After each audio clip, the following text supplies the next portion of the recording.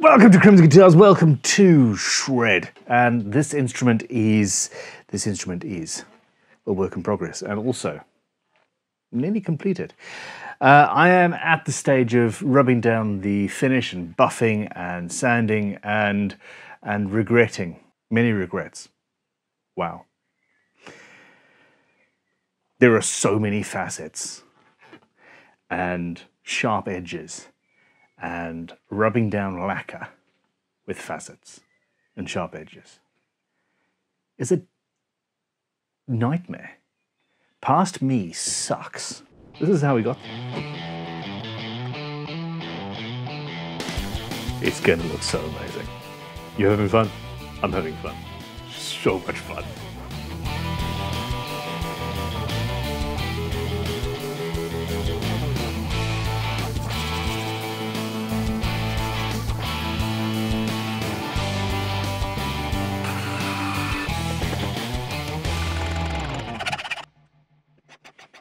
Ta-da! Burn it. Haha! Yay! So the trick here is we are rubbing down what is essentially a wipe-on lacquer. You can, if you're quick, wipe this lacquer on with a cloth or a hard-wearing piece of tissue and get what is already a very flat finish. Being in the rush that I constantly am, I slathered it on with a brush, and I'm now having to pay for my sins by flattening it quite a lot. I'm hoping that I'm spending less time working on the flattening than I would have by building up far more thinner layers. But that remains to be seen. The trick is to use a little bit of water to lubricate a good sanding block. I'm being gentle. I'm holding the paper tight and going over the edge. I'm not worrying too much about where I am. As you get towards the end, you could work up to the edge, like so. I'm starting on the back and the neck at 800 grit. I might actually leave it at 800 grit. I do want a matte finish on the back and the neck. I prefer the look of that. I like the feel of it. So the trick is use the water, take down a small amount of the finish with the wet and dry paper, use some tissue to dry off the water and then let it actually dry so that you can see in light where you have still got the low spots in the lacquer. You do not want to go too far. I mean, I regularly take things too far. And I always regret it, so don't. Don't go too far. I have spoken.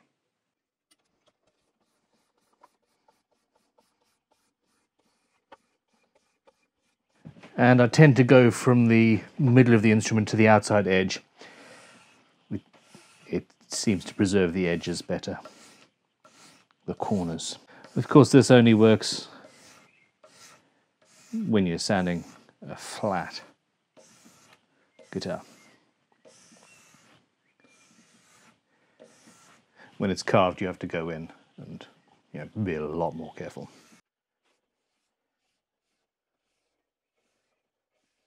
On the front, because I'm trying to be much more gentle, I started with 1200 grit paper and we'll go from 1200 to 15 to 2000, maybe 2500. And the higher you go, the more gentle you can be. The fewer passes it takes to get rid of the scratches from the preceding grade of wet and dry paper. And then we will move on to polish and buffing. And I'm hoping this looks okay in the end, and that we have a pretty high gloss finish. A pretty high gloss finish at that. There are several things that we need to cover. One, I am a numpty and a bit foolish, and that's fine.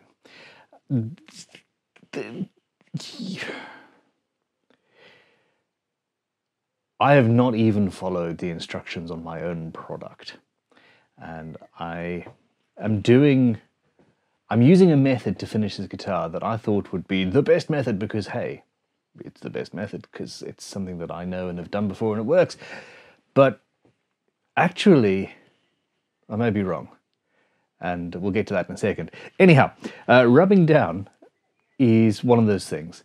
This guitar has many, many facets. Something else that has many, many facets is a diamond, and something that is used on jewelry, this is tenuous, I know, is a jeweler's polishing stick or emery stick. And they are sold in various different grits and grades and qualities, and I have some, and it's very useful. I have several like this, various grades. These are actually on a relatively flexible thing. These are maybe even sold as for nails, etc. But getting in these difficult to reach areas, it's working rather well. I mean, it needs a little bit of lubrication and a little bit more concentration than a man holding a camera and trying to talk to, I don't know, 30 or 40,000 people. There we go. Now anyway, what the correct way, the stated correct way to apply this lacquer is, as I said just now, many, many small thin coats. I thought I would be smart and circumvent that and just put loads on and then rub it down and be done with it. And it's working and it will work and it would be fine. But I'd forgotten the next stage. With this particular finish, you wipe it on and 10 minutes later, you buff it off. And that's how you get a very, very good finish. And I've been rubbing down the back of this, and I'm not happy with how it looks raw at 800 grit. It will, however, after one or two more applications applied in the correct way, look stunning. I hope. Let's see, shall we? Well, I've got a hell of a lot more sanding to do first. We'll get there though. This is not easy. Who thought it would be a good idea to put this many facets on a guitar? And you can also use it like so.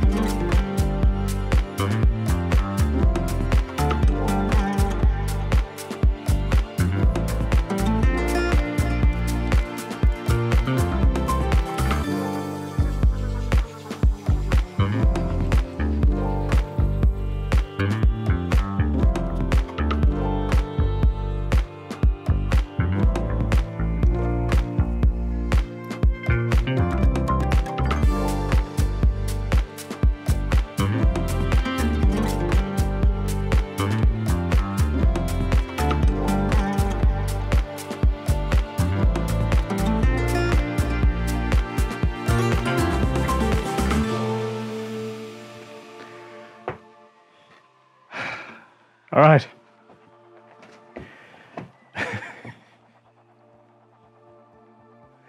Nowhere near. Nowhere near.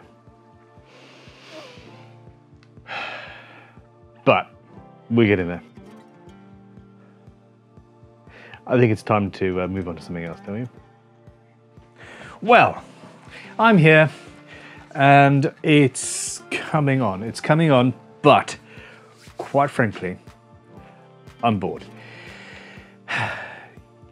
With finishing, at least. I have got this episode and hopefully one more before this build is done, because I really want to get on with my great guitar build off entry. And time is running away from me. So while I'm currently bored of the finishing, I am going to spend some time working on the frets and fretboard and the nut. I'm going to paint in the shielding paint. I might as well do that quickly now. And then off camera, I'm going to put the music on loud and crack on. Now, shielding paint. This stuff is incredible and easy to apply. Now look at this. That is far too close to that wall, and I've only just remembered that I wanted to get in there with a gouge and carve it away to give enough access for the potentiometer. So I'm going to have to do that once this is all dried. I need to take notes during a build. That's what I need to do. This is creating one complete Faraday cage. The entire thing is going to be conductive.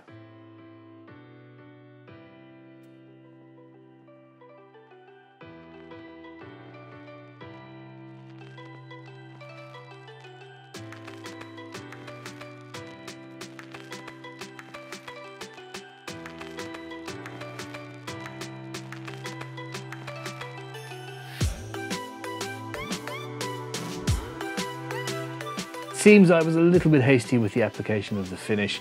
I should have shielded off the fretboard. I was working like I was working with oil, and it has actually built up some sections where I'm going to have to do some tidying up.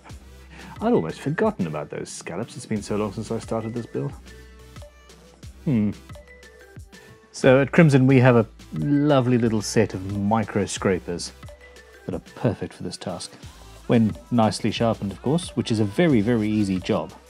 See some of my earlier videos.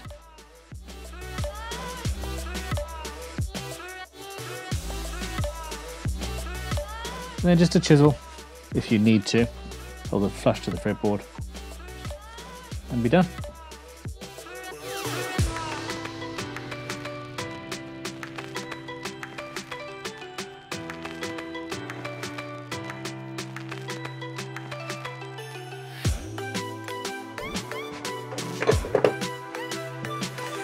What next, I hear you say?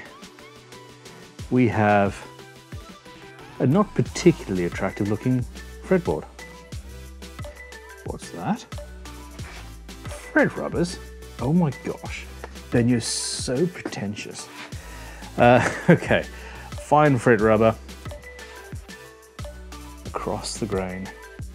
You could even use the medium if the scrapes are that bad. And you end up with a fretboard that is absolutely perfect. Now all I need to do that is, well, many more times, of course.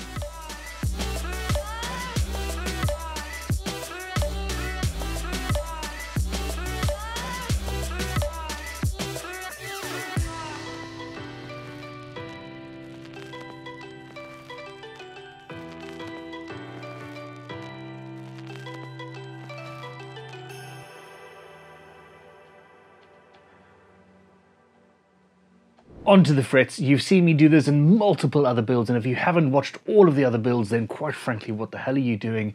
There's been a lockdown, people. Come on. I'm going to round over the fret ends, polish them up, make the fret ends perfect. Flat side down on the fretboard, round the end of the fret over, like that. And then the rounded side of the fret end dressing file goes around.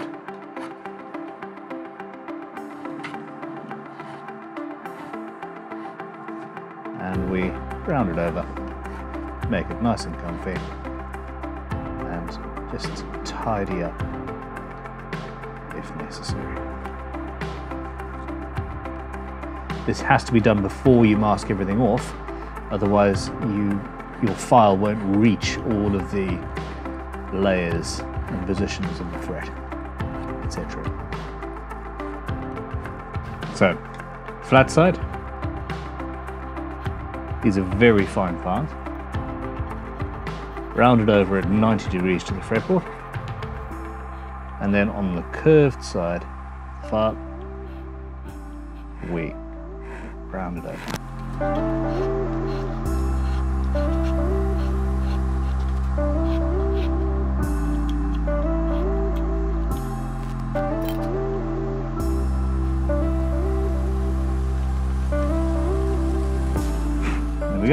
about doing the fret ends over a scallop?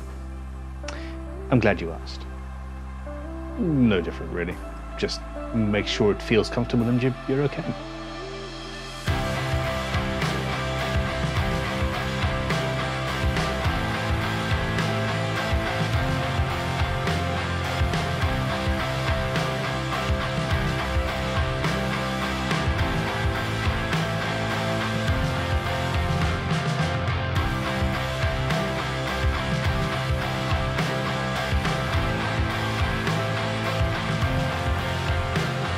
Once we're there, take the coarse, then the medium fret rubbers, and we're essentially rounding over and polishing the edge of the fretboard and polishing up the ends of the frets, like so.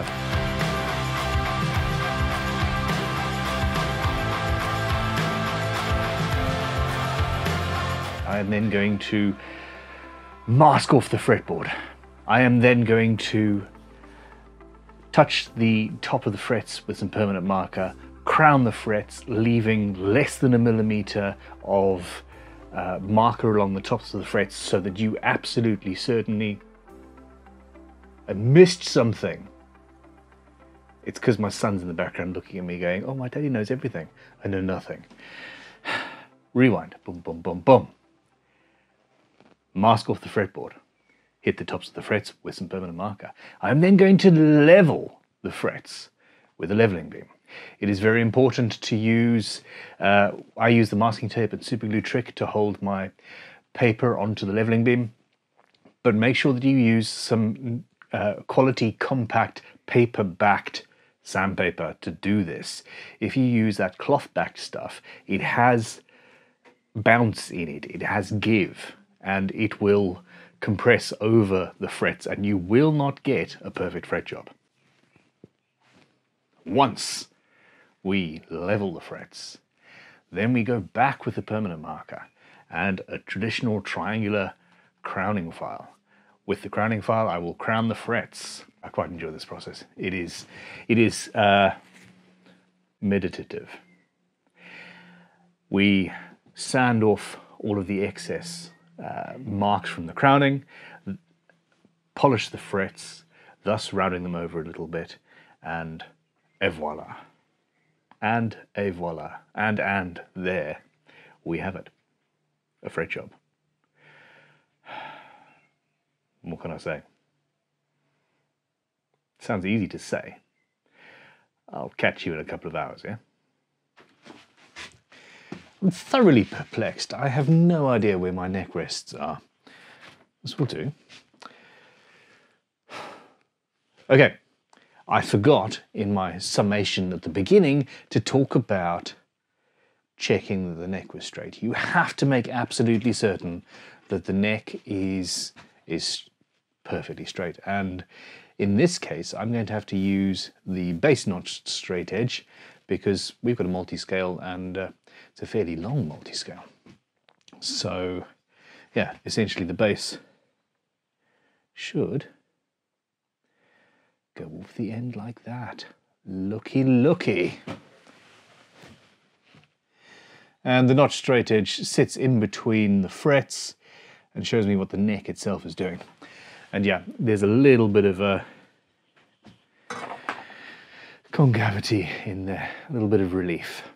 So that means I need to adjust the truss rod, which a lot of you have been worrying about. Now this should work. Obviously, the truss rod access is normally here, so that's not gonna reach.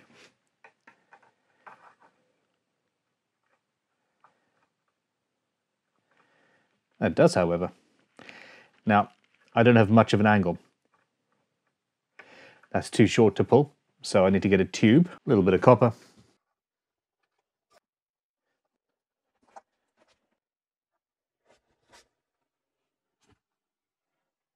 Nice.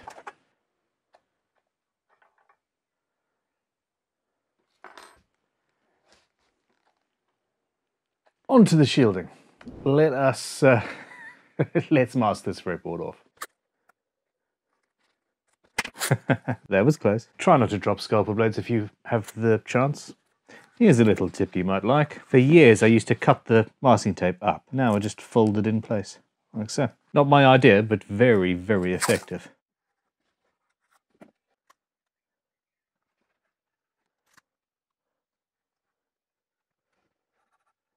Permanent marker along the top.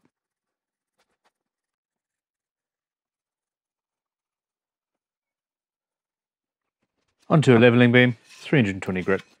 Let us support the neck entirely, very gently, without pushing too hard, without putting too much pressure on the neck and bending things. Imagine you're standing alongside the strings.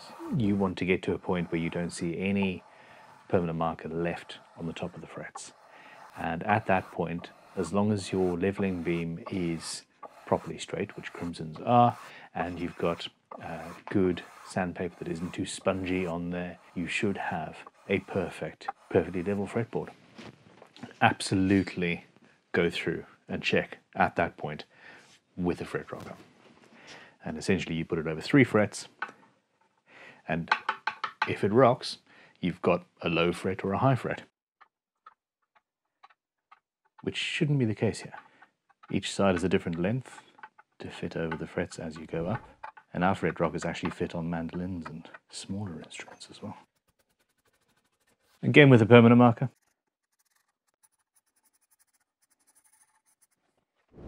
Triangular crowning file. Okay, so this is a traditional triangular crowning file. The concave ones are diabolical. They really are offensive to me. For many reasons. They basically are more difficult to work with and much more likely to damage the instrument, essentially ruin your whole fret level, and make you have to go back to the leveling stage. So with a traditional crowning file, we've got 3 edges that are buffed and shiny and smooth, and will do as little damage as humanly possible to the fretboard. And what we are after here is to create a flat-topped, flat-sided pyramid. You are not supposed to be rounding things over, you are making it into facets, which works with this guitar. And as long as, once you've got the angle that you're cutting at, keep the file at that angle and you will be well. In all things, not just your fret leveling, everything will be okay.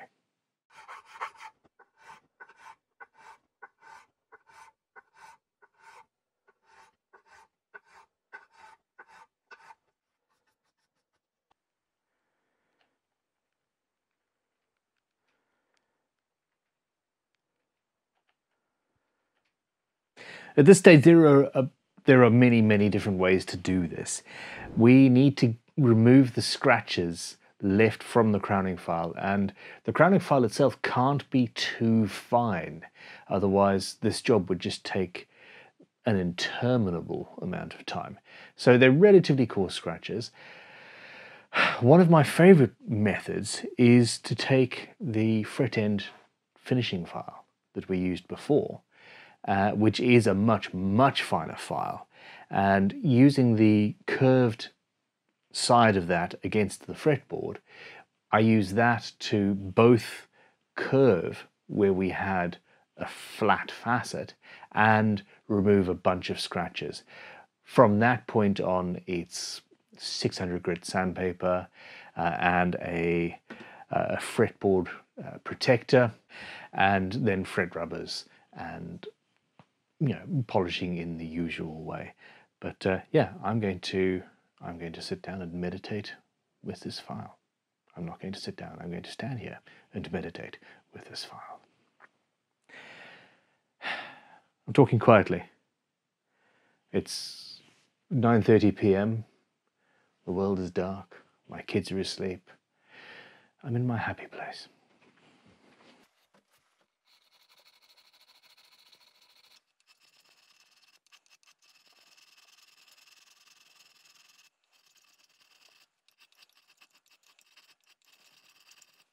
Next day, I went and got a couple of fretboard protectors from Crimson because I can't find the ones that I had here, although I don't think I'm going to use them.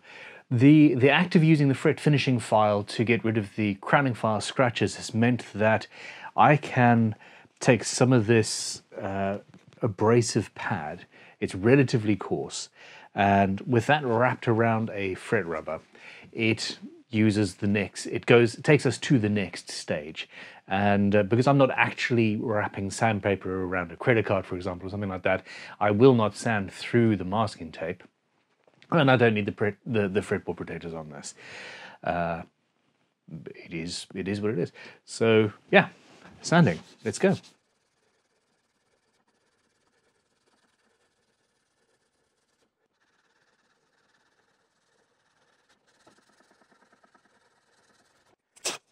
Let's just protect this a little bit.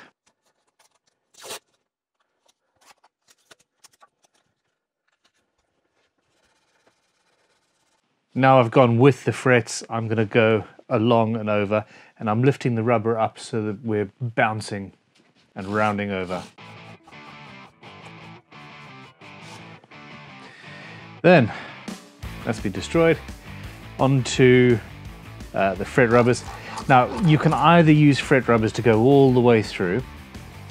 This is an absolutely valid, well, it's what they're designed for, basically. If you're using the coarser ones, you do need to use a fretboard protector. Or, well, my personal favorite method is a bench grinder. Jeweler's Rouge, a pigtail on a grinder, and a polishing mop.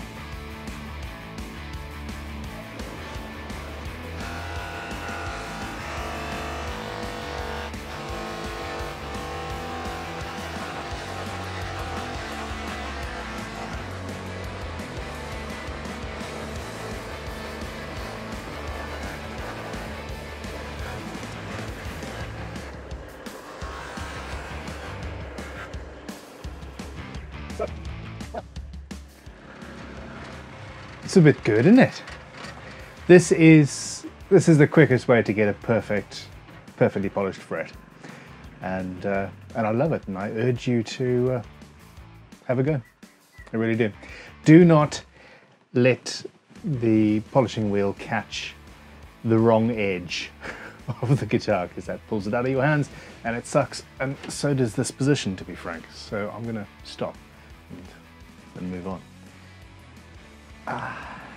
Before it cools down too much, just wipe away any excess Jeweler's Rouge buffing compound,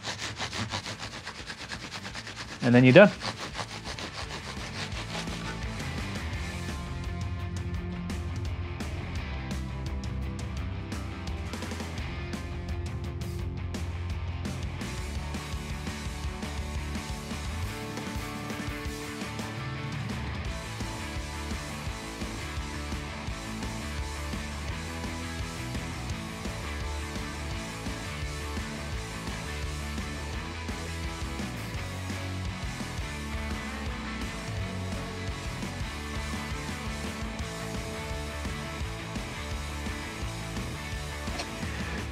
You too can level, crown and polish frets. It's a few processes, but utterly achievable, and honestly the first thing that a serious guitarist should know how to do. Let's have a close-up and then we'll wrap up. Obviously I have finishing to do in the next episode. Super shiny. Absolutely worth it. Leave me know in the comments below what you think. We're going to try and get this shiny next time. In fact, if I have my way, the next episode will be the last episode. So I will be making the bridge. I will be finishing the finish. I will be putting the guitar together, and we'll be hearing it play. I sincerely hope so. Don't forget, there is currently a sale going on at vintagetoolshop.com, just to say, hey, we're back and the shop's open and life is hopefully getting back to normal. And yeah, click like, subscribe, check out the live streams, consider supporting Patreon, and most importantly, go and make a guitar or two. Great Guitar Build-Off. I'm about to go into the Great Guitar Build-Off. My episodes are going to be launching soon. And Nebula's delayed. She's under finish. takes a while. The neighbour's dog is barking. The chickens. Let's end on chickens. And that's it. Thanks for watching, everybody. Have a great time. Goodbye.